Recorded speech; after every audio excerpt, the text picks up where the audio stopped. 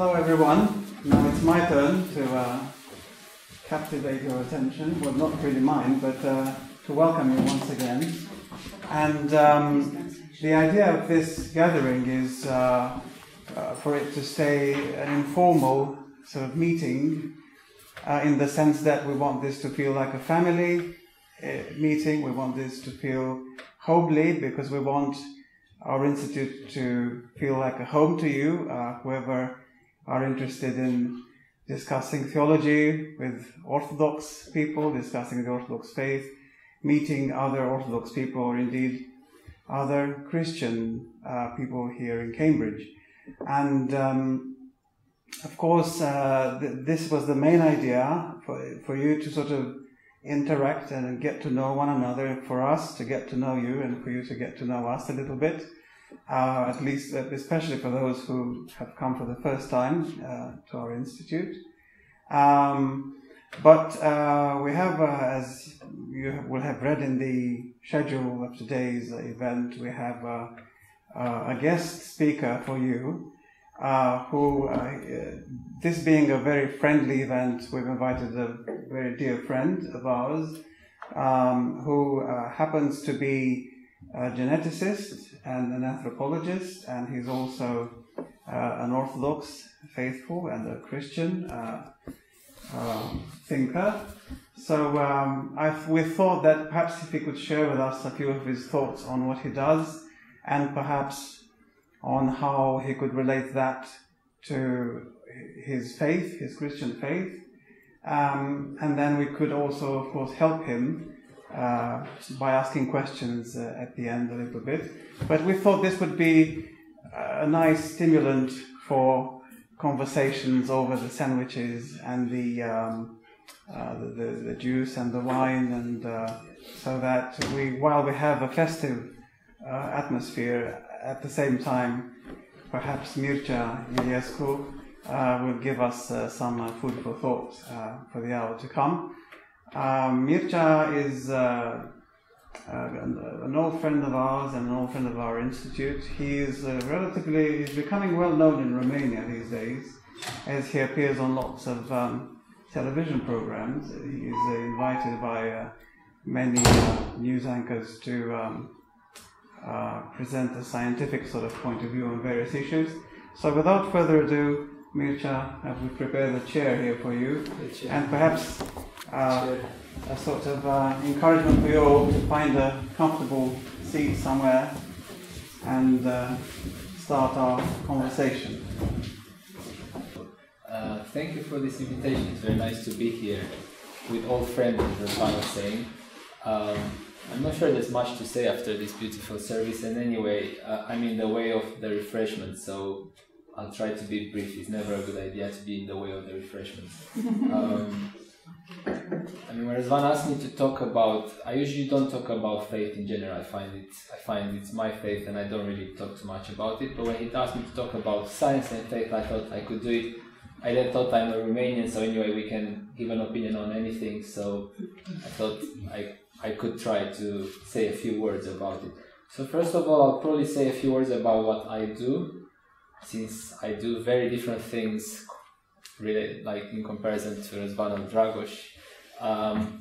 And then I might suggest a few places where science and theology are similar or dissimilar. And hopefully then we might have a friendly conversation. It's always good, this conversation, to be friendly. It's always a good idea. So I'm a geneticist, as Răzvan was saying. I'm a biologist by training. I was always interested mainly in people, so I thought biology would be a good idea. I thought medicine is very difficult, or too difficult for me, although I'm still thinking about that aspect. But I decided to do biology. I did molecular biology quite a few years ago. And then the road led me towards my PhD. I tried neuroscience, where I was working with little mouse and mice embryos to try to understand how the nervous system develops. Then I tried immunology, and then I decided that doing genetics and anthropology, so basically evolutionary genetics, so trying to use our biology to understand our evolutionary past and our diversity would be a great idea and a perfect fit to my interests. because my PhD supervisor suggested I could go to India to take samples from people, so basically saliva, to ask people to spit in tubes and to measure their skin color to understand the diversity and the evolution of skin color. I thought that's perfect for me. Because although being a biologist, I was always had an interest in people, and I thought staying in the lab all day doesn't suit me, so that's what I did. And at the moment I'm interested in these broad ideas or in questions on how we are different, where does human diversity come from, biologically speaking, and I'm trying to do all sorts of studies, for example, on Roma minority gypsies in Romania, to try to understand their evolution and their diversity, looking at skin color, but also at immunity. Why do people react differently to pathogens? So these are the questions I'm kind of interested in my scientific life when I have time for that, except in addition to my family life and other interests. Where do I think science and theology meet? I think they can meet in many ways, in many aspects. One thing where they're similar, I think, is that it's the mystery and the curiosity. So basically, I think both theologians and scientists are very curious about trying to explain different things. And scientists as well are very interested in mysteries and how do you explain them. For example, in evolution, in our field, we're always very interested to understand the why.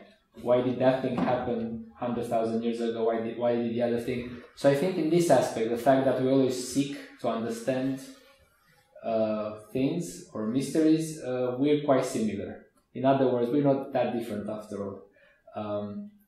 Because I think, although I'm not a theologian, I think theologians also have very big questions, and they try to go deep to understand them through studying the Bible or other texts. So that would be one thing. I told you I'll be brief. I'm not going to talk for too long. So the other one would be impact and purpose. I think both theologians and scientists see themselves as people who would like to have an impact, and that they do what they do with a purpose. Probably we could argue that anyone does what they do with a purpose, but I think as scientists you do have a purpose. You do try to explain things, and you have an aim, and you think that would have an impact. And I think as theologians you do hope the way you understand the Bible, right? But I guess that's what it has an impact. So that would be another thing, and we can discuss any of these matters if you find them interesting, or these are just some ideas of mine which could be right or wrong. And that I'll get to the third point where I think theologians and scientists are similar. I think some tend to have, or many tend to have, big egos, and probably there's this idea that we think we're usually right, or like what we know, that's the right thing, so we know better than the others. I think many scientists do that, and I think probably many theologians do that as well. I would speculate. And I think some humility would be very good for both fields in general. When you talk about interfaith relations, in the case of theologians, or when in case of scientists, when biological anthropologists would tell you that such social anthropologists don't do really quantitative real things, and when social anthropologists would tell you that biological anthropologists don't really understand anything about humans or the world. So I think some humility here is would be good for everyone. And the other thing where I think there's similarities is the fact that we do need the people. I don't think you can do this in isolation. Some scientists would suggest you can. I would suggest also, based on all my work about explaining science to the people, and also during the last pandemic when it was crucial to try to explain to people about vaccines and science and DNA and other things, that you have to have people on board, and science has a purpose if people understand it, and if you have them with you. And I would suggest for theologians should be the same. It is for the people. It is for people to understand, and for theologians to explain and to reveal things to people. So I would suggest that this is something very important that we probably have in common. Where there's a difference, and I think here many people, that there will be, you could write books on it, is of course the method. So scientists would usually suggest that the only way to do things is, if you write a study, you have introduction and you have methods and results and a discussion. But the methodology is the crucial bit, where that's the experimental method. That's the way science has been built. So you have to prove things, and you have to have some methods and some experiments to prove them. And then maybe you have a discussion where you draw some conclusions, but not speculating too much, because it's all based on the data and on the evidence. And that's the right thing to do it, and it brought countless benefits to the world, I would suggest. I think here there's a difference, because I think in the case of theology, it's rather a long introduction and maybe not necessarily a method, but you have the results, that you see them and there's very important discussion. And I think, and as someone who also goes to church, Orthodox, although I'm married to a Catholic, so I don't necessarily like to put myself in a box, not Protestant Catholic, so we all have limits here, as you can see. That's a joke. That's a joke. I think as someone who always, I don't see any purpose, any time to try to explain to someone, to try to prove anything about my faith. I really, that's where I see science and theology very different. So if someone wants to argue with me about whether Jesus, no Jesus, I mean, I don't see any point in doing that, to be honest, because that's not a scientific thing. So with science, I could argue. If you want to argue with me how close we are to the chimpanzees, I can offer you countless evidence that we're very close to the chimpanzees and we have a common ancestor. But that would be the science bit. But in terms of theology, I would see no point in doing this argument, because I think they come from very different places, and I think that's always the problem and the sticking point when you want to do science and religion together, because there's like almost two different languages, and I think it's right to have two different languages. So I think I don't see a problem in that. And I would then continue to say that maybe I'll just suggest a couple of things where I see an intersection in my work. So I don't necessarily think about theology all the time in my work, but I think scientists who tend to have some faith are interested in trying to combine the two. And personally, I always see very beautiful things. Some are random in nature, of course, but other things, and when I think about human origins and how humans evolved at some point in Africa, long time ago, I see quite miraculous bits there, and it's probably one of the areas where I always think in terms of also some mystic aspect into it, although there's very scientific debate to it and how we evolved from a common ancestor to what we call monkeys now, although I suggest we're pretty... And if you don't believe me, you can always go and look face to face to a gorilla or a chimpanzee, and you'll see what I mean when I say that science and faith can meet, in my opinion, when you think about these big questions. And the other thing where I've seen an intersection in my work is, I'm going to finish with this, so refreshments are coming, is I think, as an anthropologist, especially when you think about, I like to think of humans and human populations, this made me think a lot also in terms of religion, how centric we are sometimes. So how we think some things are exclusive to some populations or not the others. So if you do genetics and evolution and anthropology and you think about all the world populations from Papua New Guinea to South America, you see many fascinating aspects, and you see how different we are and how, although we're extremely diverse, we're all very similar at the same time. And this kind of broad framework is something that sometimes I like and makes me think in terms of theology as well. The example I always think, and I always find quite funny from non-theologian point of view, is the whole, how we have so many saints in Europe. It's like Europe is full of saints. And of course we have no saints from Papua New Guinea, but that's because we don't know about them. And I think this is a very interesting point when you think about theology, but also about science. And it's the same with science. Initially, all the genetic studies we did were on Europe, so Europe is always the center. But it's not. And that's why when you study what I do and you think about the world and how we all came from somewhere and we related, it makes you think also in theological terms. And I would probably joke to say that Jesus was probably one of the first anthropologists. He was also the first psychologist, but also when he talks about nations, because he talks about Samaritans, and I think that's quite interesting how he introduces this idea that you have different populations, that we're all, I mean, there's not one that's chosen, and I think this is really interesting, also from an anthropologist and a geneticist point of view. And I think I'll end here. Thank you. Thank you very much.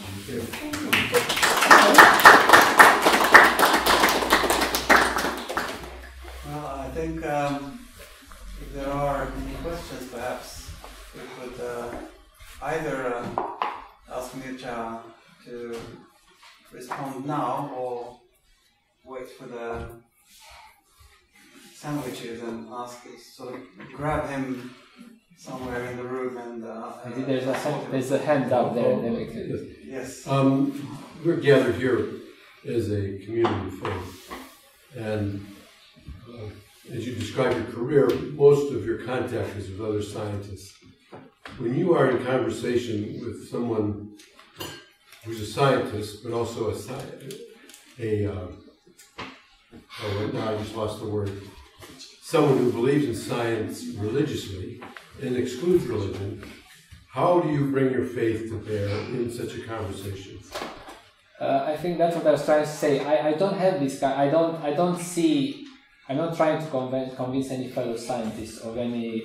I mean, it's interesting. I had sometimes some discussions, but I think I'm not trying to convince anyone of anything. I just can tell them my perspective, that I think, in my perspective, things work together. They fit. Okay. And yes, and I think the only argument I always have to scientists or anyone that they shouldn't take their field too seriously or too religiously. I like this word, because I don't like... Scientism is the... Scientism, I mean, on the religious side, we have plenty of examples in the same way, where Jesus talks about inclusiveness and everything, and then people of religion decide that it's all exclusive. So it's similar. People who are less tolerant or less open-minded, I think it's similar, because we have scientists who they take it too religiously, and I just tell them, I suggest to them that if you're a scientist, you should be very open-minded to any kind of idea. I mean, that's how I am usually. Although I have my ideas, but I will listen to any idea, and I will tell them, in my opinion, things fit. They don't exclude it themselves. So I think the only issue I have, and I don't have long discussions with this, is with people who try to use science to disprove religion, and I don't see that point really. I mean, because you're not going to disprove it scientifically. I mean, that's I don't see how.